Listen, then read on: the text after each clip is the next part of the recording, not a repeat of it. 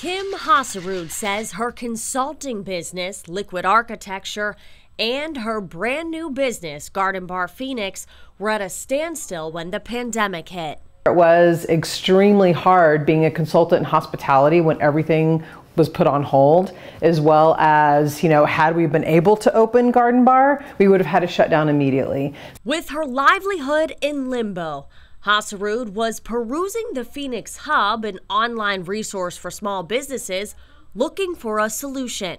She came across Maricopa County's Small Business Resilience Program, which was administered by Local First AZ. It really came out of the business leaders in Maricopa County wanting to figure out a way to sustain as many businesses as we could during COVID.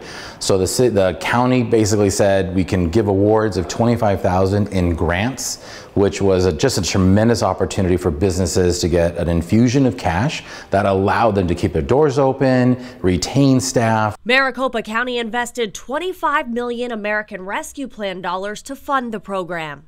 Hasarud received a $25,000 grant from the Small Business Resilience Program to keep Liquid Architecture and Garden Bar in business. And it was really a wonderful thing because it allowed us to help recover some of our losses as well as extend our runway so that we could continue to have staff on and help with that process. So it was really a godsend, and it just really helped us stay in business. Garden Bar Phoenix has changed their business model a bit since the shutdown. Since the pandemic, we've really started to pivot and do more private events. We found that people are really looking for a non-traditional space. They really want great experiences. Hasarud says along with her new business model, the Small Business Resilience Program really helped Garden Bar Phoenix keep its doors open and, of course,